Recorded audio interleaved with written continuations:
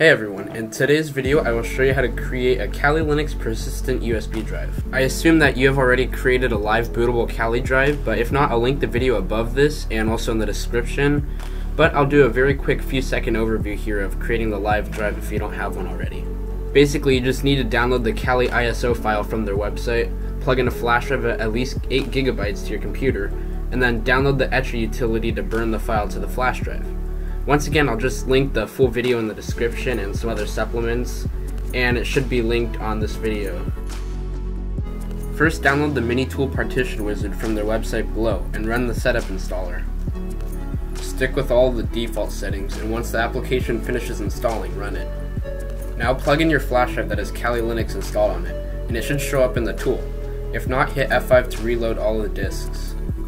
In my case, my Kali drive is disk number 2, which I can tell because of the storage size. If you use the Etcher utility, you'll see that it created 2 partitions on your disk already, a fat partition and the other one. Do not touch these, we'll only be dealing with the unallocated space. Right-click on the unallocated space and create a partition. Ignore the warning by hitting yes, then you should get a partition menu like this one. Under the file system, select ext4, and then write the label as persistence. Also make sure that the partition is primary, which is under the Create As tab. Once finished, hit OK and make sure you have all of these settings.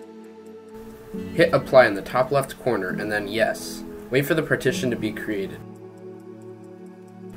After this process is complete, you now have a Linux file system that can be used with the flash drive. Now we must set up Kali Linux on the flash drive to use this. Reboot your computer and start Kali from the flash drive through BIOS. If you don't know how to do that, there are plenty of videos online on how to enter BIOS and how to boot from a flash drive. Generally, when you reboot, you'll get a prompt from your computer to enter a startup menu by hitting the escape key or something similar. If I ever do a video on that, I'll link it on this video and in the description. Once you get this menu, boot into Live USB Persistence. After booting into Kali, start by launching terminal and type fdisk-tac-l to list all of the mounted disk drives. We are interested in the partition that we just created, which should show up as the Linux type as shown, with the same size of the partition which we just created. Remember which device it is mounted as, and in my case that is /dev/sda3.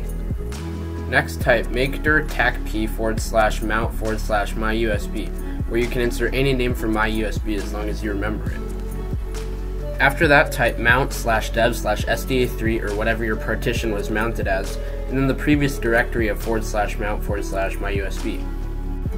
Then type echo /space union space caret space /mount/myusb /persistence.conf. Make sure to be very careful about the spacing placement, otherwise you could screw up this command. Unmount the drive with umount/dev/sda3. Now simply reboot your computer. You can do this with shutdown tac-r now. Once again, simply boot into Live USB Persistence again. Now that we are booted into Persistence, I will create a test folder on my desktop called foo to see if it will stay after rebooting again.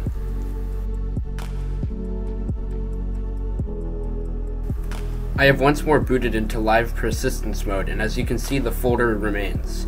If this did not work for you, try making the folder again and rebooting a few times. If this still doesn't work, then make sure you've entered all the commands correctly. I will list all the commands and things at the end of this video and also in the description below. In other videos, I will cover live encrypted persistence and other Kali Linux related tutorials. So thank you for watching this video, and I hope it helped.